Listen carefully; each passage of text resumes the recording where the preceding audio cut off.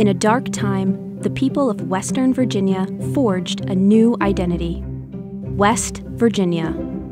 To transform potential into prosperity, they looked to education. I know of no state whose people feel more strongly, who have a greater sense of pride in themselves, in their state, and in their country than the people of West Virginia. He dribbles skillfully, works the ball to Jerry, and the incomparable West does it again. A young state and a new university. We grew together as generations of West Virginians learned to lead, create, innovate, and heal. Home to the Mountaineers is the ultra-modern Towers Residence Hall. We faced every challenge head-on, at home and across the world. And we evolved, emerged stronger and more resilient. This is a day for all West Virginians to be proud.